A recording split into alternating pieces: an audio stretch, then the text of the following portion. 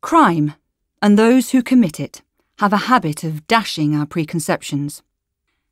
It was 2011, and I was the weekly contracted psychologist at a forensic step-down project.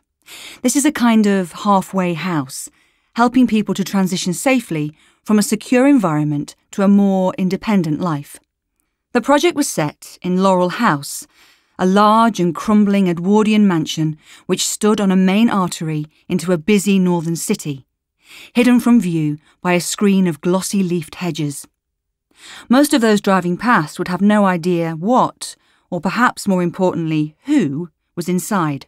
My job was to carry out psychological assessments and therapies with the residents.